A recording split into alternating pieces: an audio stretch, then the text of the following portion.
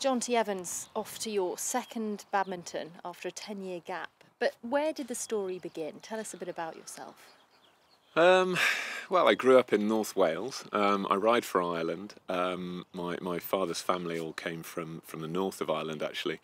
But I grew up in Snowdonia in the mountains in North Wales, and I suppose I was very lucky. My sister and I had an idyllic childhood, horses and ponies and the mountains, and we were members of the pony club, and it was great fun. We galloped around a lot, didn't really do anything resembling dressage, didn't have any flat fields, so our show jump practice was generally over Forest Commission gates on hardcore roads.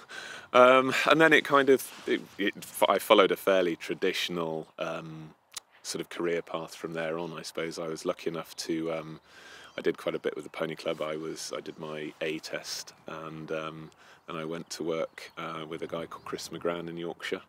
And from there I did sort of several riding, working people type jobs. I worked for John Thelwell, and then I did a lengthy stint for Andrew Nicholson. And Andrew taught me a huge amount, really. He is incredibly hard-working, and he's a huge role model. He's very fair, he's hard-working, and to my mind, he's probably, one of the greatest event riders, and certainly one of the greatest horsemen we've ever seen. And I suppose then, after I finished with Andrew and set up my own yard in the Cotswolds, and I've sort of been in the Cotswolds ever since, really. And I suppose that's maybe where the story starts, in effect. I started off riding anything that we could get hold of, and anything that people would send, and a lot of young horses, maybe naughty horses, and probably not such good horses. And I've always done a lot of teaching, and as I've sort of progressed and got old, I'm lucky enough that the calibre of horse I ride now is significantly different to the ones I used to ride. So I'm really enjoying it at the moment. I love riding the horses. I get up every day. My sort of theory is that I need to get up every day and want to get on the horses. And if I want to get on them, then they're good enough to ride, and they're nice horses, and they give you the inspiration. So. And which was the first horse that sort of set you on your way? I suppose it's hard to say. I've been involved with a lot of nice horses. I broke in over to you that Jeanette Breakwell went on to. I think she still holds maybe the record for the most championship medals. I broke him in as a 4-year-old in Yorkshire. What was he like? He was great. You kind of always knew, his conformation wasn't great, his movement maybe was average, but his brain was amazing. He was naughty and cheeky, and just, he wanted to know what was around the next corner, and it was great fun working with him. I probably worked with him for about a year or so before ultimately Jeanette then ended up with him. I rode a horse called Woodside Ashby that Bettina Hoy then, that was then sold, and Bettina Hoy rode, and I think that still holds maybe the record for the championship dressage. I think he did a 29 at Jerez with Bettina. But really, in terms of my riding, I suppose a horse called Craig Warrior, who I rode at 2 European Championships and also at Badminton in 07.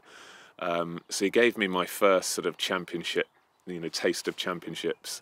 And then at Badminton, I'd unfortunately had a fall off another horse the week before, and I had a damaged bone in my hip. And Craig Warrior, on pretty awful ground actually, carried me round.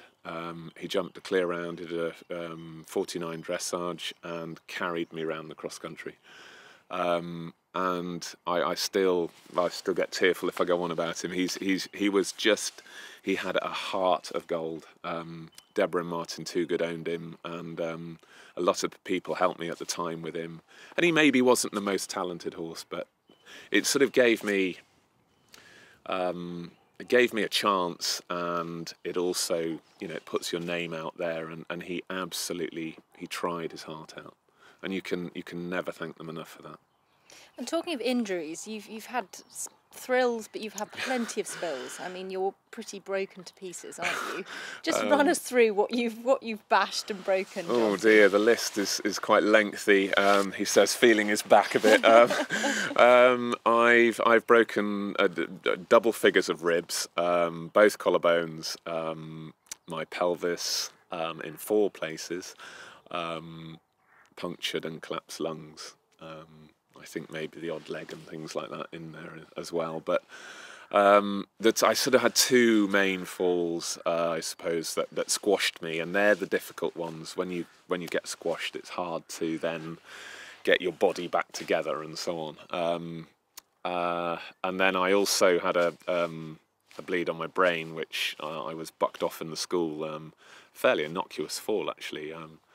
But whacked the back of my head. I had a hat on and everything, and had a bleed on my brain, which stopped my right leg working. And that was actually arguably probably the most frightening, because you don't really know. The consultants couldn't say. My right leg didn't work for 5 or 6 days, and the consultants say we don't know if it will work, and that's quite scary. I was very well looked after at French Hay, at the brain injury rehab unit, and learnt to walk properly again, and I mean effectively rode quite soon afterwards. So it sort of came good, but it was a bit nerve-wracking at the beginning. But what keeps you going mentally? I mean, there must have been moments where you thought, is it worth it? I think on a daily basis, the thing that keeps you going is the interaction with animals that you love working with. I absolutely love the feeling of it going well. I love the feeling of training a horse to do something. We've got, I think, 4 5-year-olds in the yard at the moment. 2 of them we got just before Christmas. 2 of them have only just come. All 4 of them are lovely horses, but the 2 that we've had since sort of Christmas time are just about ready for their first event. Well, compared to the 2 that arrived from Ireland the other day, these 2 feel like Rolls Royces. They know how to canter on the right leg. They can jump a jump. You know, they feel like absolute, cream of the crop. And that they're only sort of, I don't know, 3 months, 4 months maybe ahead of the other 2. But it's really fascinating having those 4 all the same age but not at the same stage, and in a few months the other 2 will be there as well, and it's that keeps me going more than anything, I guess, and it's at every level. The Cooley Rorke's Drift, who's my top horse now, he's so talented and has so much ability that you go to places you're not used to being, and that is really inspirational. And as we're talking about Cooley Rorke's Drift, I mean, tell us a little bit more. Did you start this horse from the beginning? Not quite. Fiona Elliott and Anne Nobb's mother and daughter team, they own him, and Fiona and Anne bought him at the Going for Gold sale in Ireland as a 4-year-old at the end of his 4th year. And Fiona rode him in some of the 5-year-old classes, and then she broke down on the Foss Way, which is just up the road, and I was driving past. So normally you kind of put your head the other way and pretend your lorry's full and don't stop, do you? So I was turning off, so I thought I've got to stop. So I stopped, put the horses on the lorry, and brought them back, and they got their lorry pulled home, and that's how we kind of met, really.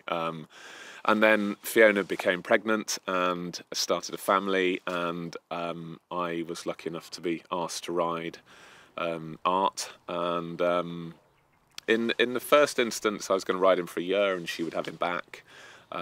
Luckily, he's stayed. What a story. Yeah, it's a good one, that. What is it about him that makes him so special? He has a great canter, a great walk. He has a very good jump. He has his trot has developed and improved beyond anything I thought that was possible. But without doubt, his standout feature is his brain. He wants to do the job, and he loves it. At Rio at the Olympics last year, I went into the show jumping that you jump 2 rounds at the Olympics, and went in to jump the first round, and my sister, bless her, who had come to support, had spent the entire week or the 2 days of dressage trying to keep the Brazilians quiet, because you cantered in down the centre line and the Brazilians all applauded. They didn't quite get the concept of dressage, so she was trying to keep them quiet. So when I went into the ring, she was going shh like this, and I went to the most densely populated bit of the crowd and whooped them up a bit, because I know that Art, he goes in there and he thinks everyone's come to watch him. He loves it, and the more noise and the more excitement, the more he'll perform. And that makes a horse, to me, very, very special.